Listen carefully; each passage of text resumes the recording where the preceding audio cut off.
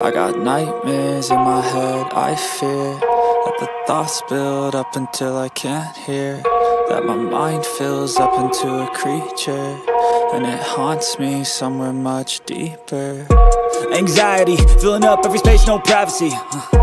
And silently, it could build and build until you finally see, whoa, it's taking over, damn no closure, moving closer.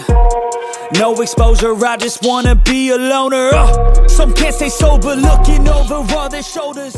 Alright guys, welcome back to the channel. Today we're going to be diving into episode 3 of Dragon Ball Daima, so let's get started. The episode opens up in space near planet Bapathy, where Goku, Shin, and Glorio meet Warp, a colossal mystical fish who serves as a gateway to the Demon Realm. Warp isn't just any magical fish, he's a gatekeeper allowing select individuals to pass. Accessing him requires special permission. True to his nature, Goku almost jeopardizes the entire entry by calling Warp a goldfish. But thankfully, Shin steps in. Warp's selective access is just the start of the intricate setup in the Demon Realm, hinting at a strict hierarchy among its inhabitants. The presence of such a powerful gatekeeper adds to the mystery, suggesting that the realms are interconnected yet fiercely protected by magical barriers and select permissions. Once they pass through Warp, Goku, Shin, and Glorio enter the rally point, where we're introduced to an entirely new structure within the Demon Realm. The Demon Realm consists of 3 distinct worlds, each divided with restricted access. A magical shield prevents easy travel between these worlds, and only certain people, mainly palace members, are granted permission to enter the first hatch of the first Demon World. This setup creates a layered, almost kingdom-like structure within the Demon Realm, where each world has its own set of rules and gatekeeping. The barrier system gives a sense of both mystery and danger, as even within the Demon Realm, the inhabitants can't freely move between the worlds. It raises questions about what lies behind each realm's barrier and suggests that these restrictions could play a significant role in the unfolding story. In a major revelation, we learn that Shin, the Supreme Kai from Universe 7, is part of a species known as the Glen, originating from the second Demon World. This reveal shifts previous assumptions that the Glen originated from the World Core, a unique planet filled with giant trees and kaiju-like creatures. This revelation ties the Kaioshin and Makaioshins more directly to the dark magical atmosphere of the Demon Realm itself. As they settle into the third Demon World, Goku, Shin, and Glorio encounter an intense heavy atmosphere. The air is filled with a unique gas that acts almost like a high gravity field, testing Goku's physical abilities. This environment forces Goku to relearn how to fight with his smaller, younger body, adjusting his speed and technique. By the episode's end, he begins to adapt, reclaiming some of his control and proving that he's ready to take on challenges in this realm. As the group settles down in a nearby town, we get a classic Goku moment. He's in the bar,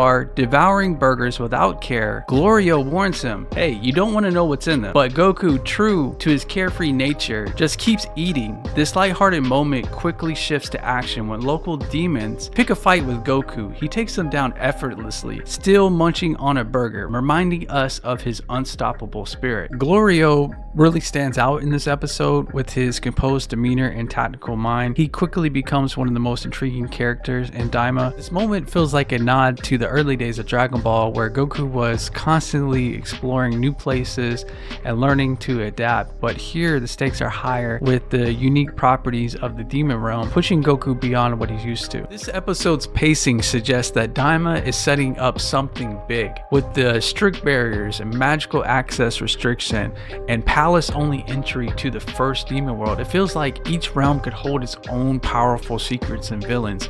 I'm excited to see how Shin and Glorio's dynamic shift. If Glorio has a hidden agenda, it could add an intense twist to their mission and complicate their journey even more. If you like this video, make sure you hit the like button, and if you're new to the channel, subscribe. It greatly helps to get the videos out into the algorithm. This episode wraps up on a cliffhanger as Goku and the gang discover that their spaceship have been stolen, leaving them pretty much stranded. Will they continue their journey, or will they go looking for their spaceship? I mean, either way, this sets up promising high-stake battles in the upcoming episodes. If you have any theories on where the story might go or thoughts on Glorio's role, let me know in the comments section.